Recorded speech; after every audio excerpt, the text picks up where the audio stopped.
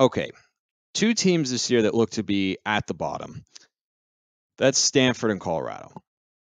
Arizona State's down there too. I think we can agree at this point in time, those are the three worst teams in the Pac-12. Colorado's probably last, and Stanford, ASU. I'll take Stanford because their head coach hasn't been let go yet.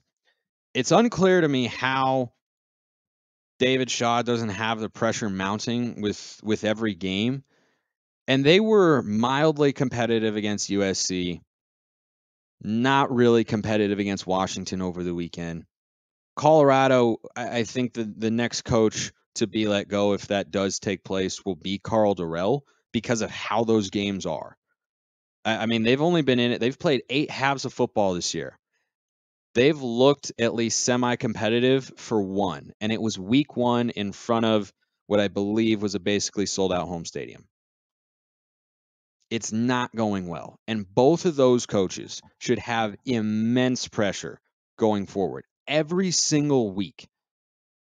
If the athletic administrations of each respective school has a shred of a competitive expectation for those football programs, they are evaluating every week and wondering if one particular game could be the final nail in the coffin.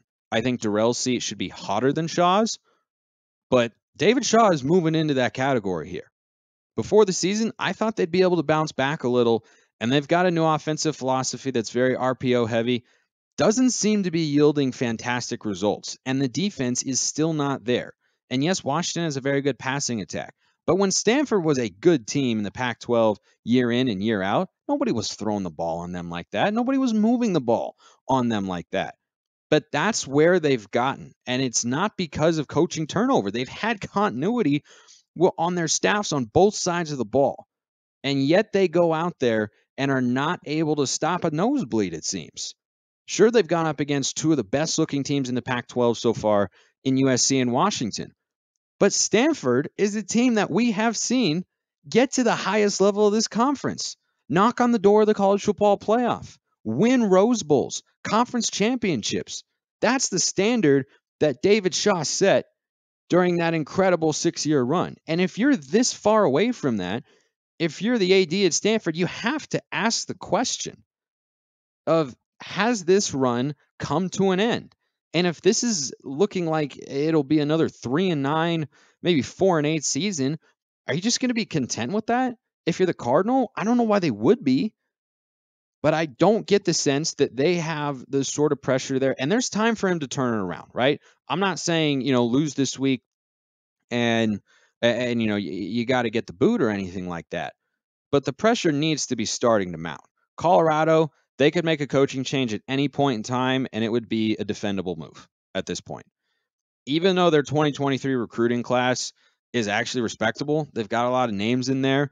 Most or all, I think, are 3-star guys, but that's kind of what you expect at Colorado.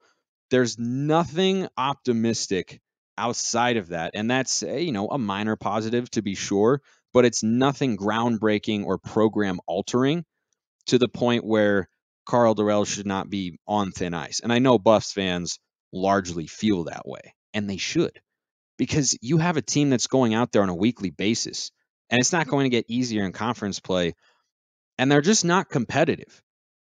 If this were a Scott Frost at Nebraska sort of deal where you're losing a bunch of one-possession games, that's one thing. That's an argument for, give him time, give him another year, new offensive staff, but these games aren't close. And the two quarterbacks who are battling for the starting job coming into the year, Brendan Lewis and JT Shrout, are not playing quarterback right now. That's where they're at. They don't have a quarterback. They don't have a consistent offense. Their defense is getting shredded. There's just nothing to feel good about with the product that is on the field. And when your administration has to release a statement saying to fans, continue to support the program, and Coach Dorrell and the staff and myself are not happy with everything, and yada yada yada, that's not a good place to be. It's not a good place to be. And Karl Dorrell and David Shaw, both more so on the former, but Shaw as well, should have a lot of pressure week to week, and it should be a week by week analysis by each school saying, all right, this is another step in this direction. Now, maybe they have a week that buys them time. right? Colorado, you go on the road, you win at Arizona this week. Doesn't matter what Arizona's done the last couple of years.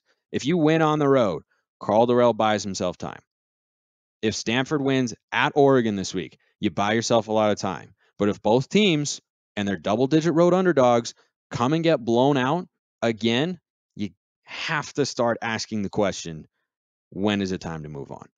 Appreciate everyone listening. See you next time, and have a wonderful rest of your day.